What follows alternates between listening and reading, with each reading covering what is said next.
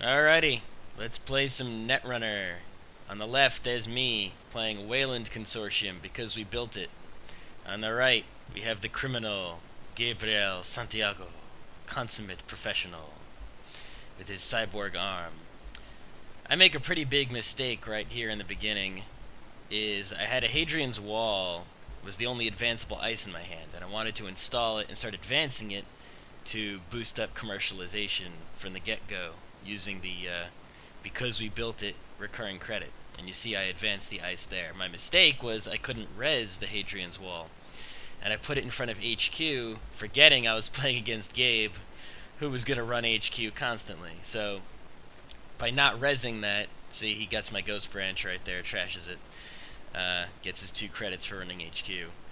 By not resing that ice, he knows it's not a shadow or, anything like that. So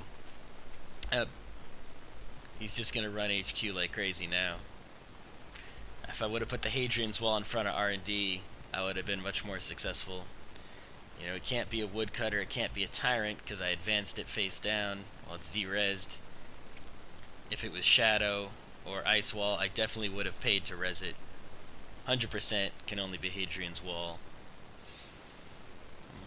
Install some more ice. And advance the wall a little bit more. Just hoping to use it for commercialization.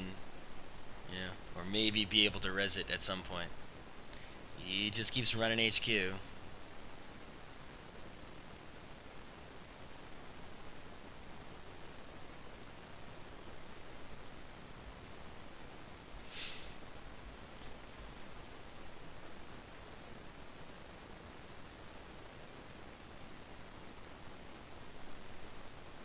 See, now I'm in deep doo-doo. He knew it was Hadrian's Wall. He knew I didn't have 10 credits. He used forged activation orders. I can't res it.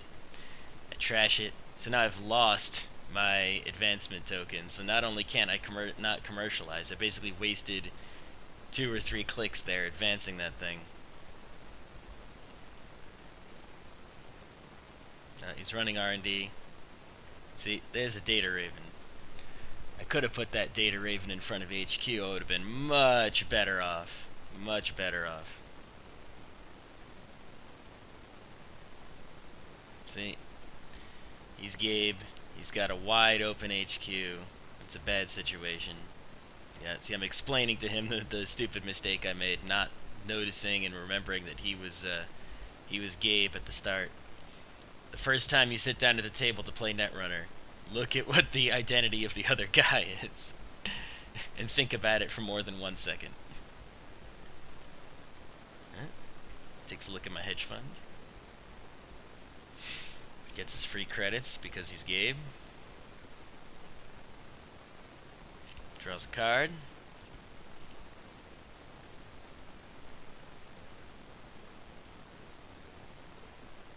Installs a Crypsis. And unloads his Armitage a little bit.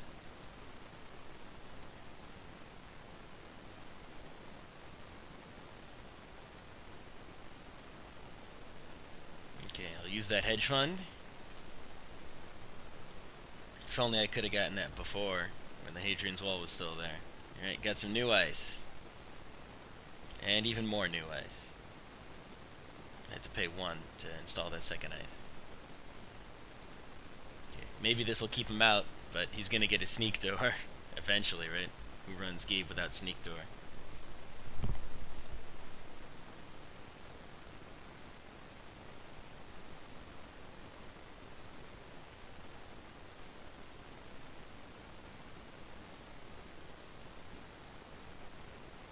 Gets a virus counter on the Crypsis.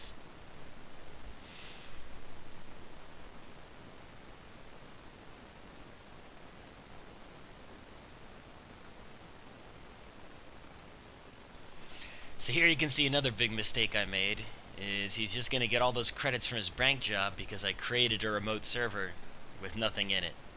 And when the other person is playing the Criminal, bank job is out there. If you just make remote servers that aren't doing anything, that don't have anything in them, worth resing ice for, You're giving away free credits to that bank job. So already I made 2 big mistakes here. Let's try to fix my mistakes. So we ice up archives because we know that Sneak Door Beta is coming eventually. And we start advancing the new HQ ice. Right, he loads up another virus counter on Crypsis and runs HQ. We have a matrix analyzer, which I use to advance the ice behind it. Here we go. This is really fun. Yeah, it's not that exciting because, you know, but it's really fun. Just every time he runs HQ, that ice is only going to get stronger and stronger.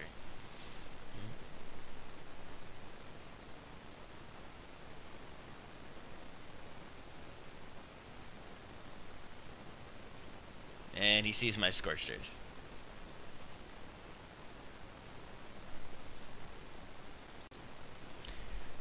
So see, right now, that's only a Strength 3 ice wall, which he can afford to get through. Right? But every turn, I'll use my recurring credit to advance it, and if he runs it, I'll use the Matrix Analyzer to advance it. So that's basically +2 strength per turn, and it's a bank for commercialization. He's going to have a rough time getting in there. You can't even use Inside Job, because that'll just go around the Matrix Analyzer. It won't go around the ice wall. He got some credits with an easy mark. I advanced the ice wall some more.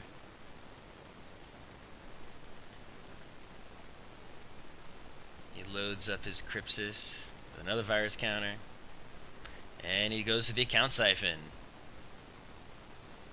I do have 8 credits. That's a good number for account siphoning. Advance the ice wall even more with the Matrix Analyzer. But he can still afford to break it, mostly because of the bank job I let him have.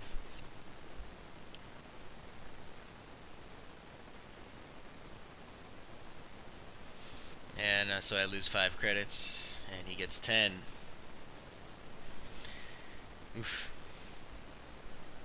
Yeah, because he broke the Matrix Analyzer.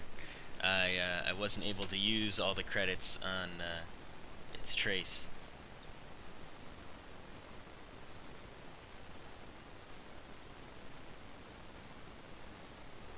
Usually when somebody's coming in to account siphon you, you want to have a trace on HQ so that you can blow away all your credits. They have nothing to take.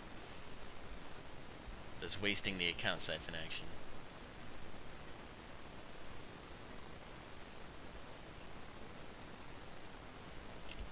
And he sure gambled, so he is loaded with monies now. Even my 7 strength ice wall is breakable.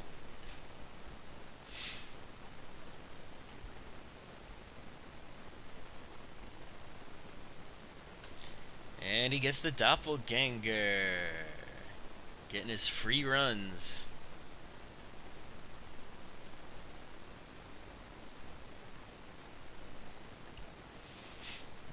So I reload my money after getting siphoned, and I advance my wall, make it even harder for him to get in, force him to get the sneak door if he wants to run HQ.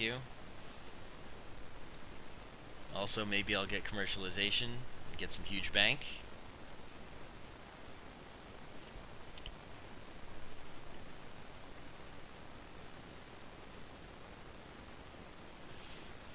Ooh, Crescentus. Allows him to de-res some ice. He's got a Crypsis.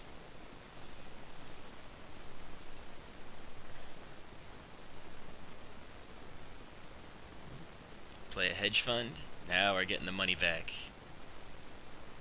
I only get 4 instead of 5 though, because I have the because we built it instead of the default original Weyland identity.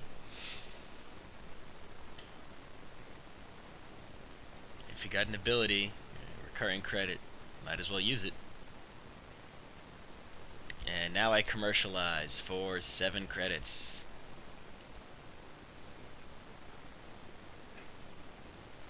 Now we got money. See, account siphoned, I recovered almost immediately.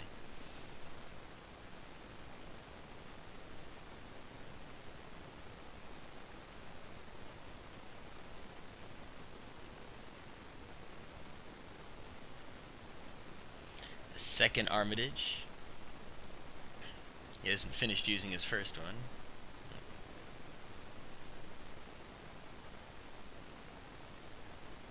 He's going to need those credits if he wants to be able to get through the ice wall.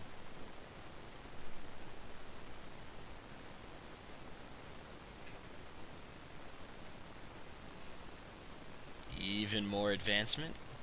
And then I even use a credit to advance it to get it even stronger. And then I commercialize. See, effectively, you know, I spent a credit to advance it, but, you know, that whole turn was free advancement, paid advancement, commercialize. I got the money back that I used, and when I play another commercialization later, if I get another one later, I'll get that credit back again. Okay, so he drops a Parasite in the Data Raven, effectively giving me just 4 turns to block up R&D with something else, and or otherwise he'll start walking in. I mean, he could break that Data Raven with his Crypsis, but then he has to remove the tag, which is annoying. He knows my deck has got to be loaded with Scorched Earth. He also has, you know, some valuable resources. He doesn't want me to trash his Armitages while they're still full of money. So taking tags is not on his to-do list. He'll wait the 4 turns and then start running R&D like crazy. He'll also get free runs with the Doppelganger. So if he runs R&D and scores, he'll get a free run at R&D again if there's no ice. Or if there's weak ice, you know, that he can break easily with Crypsis. He can also use the Crescentis to run R&D, D-res, run R&D again. I don't know why he didn't, for example, you know, make a run at R&D, take the tag, use the Crescentis to D-res, get another run. Yeah, I mean, I could re-res the Data Raven, but it still costs 4 credits. So you basically make me spend money and see cards from R&D, even right now. You just have to use a click and 2 credits to remove the tag before my turn. Okay. So here we go, I use an Oversight AI. I think that's an Archer. I haven't scored anything, so that's the only way I can really res that.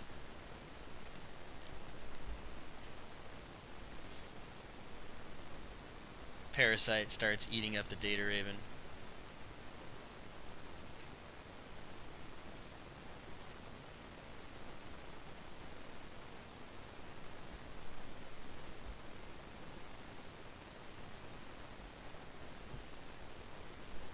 And we have a compromised employee.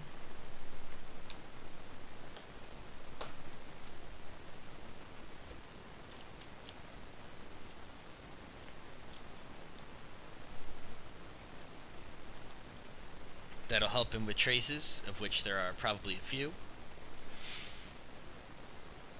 See, I left the Data Raven there and spent the credit to install an ice in front of it, right? Even though the Data Raven will disappear eventually, this still forces him to wait all the 4 turns before getting in, and then the ice will just fall into place. If I would have gotten rid of the Data Raven now, he probably would have run immediately.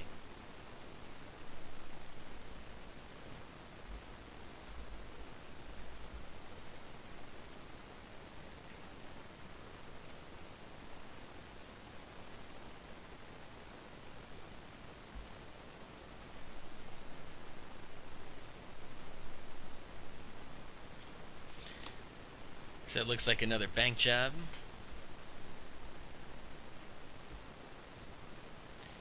He runs that server with the Archer. He spends a ton of credits to break it with Crypsis, even though it's expensive because that destroys the Archer, right? And he scores his bank job money. Then he has Doppelganger, so he gets a free run on that server, steals my posted bounty.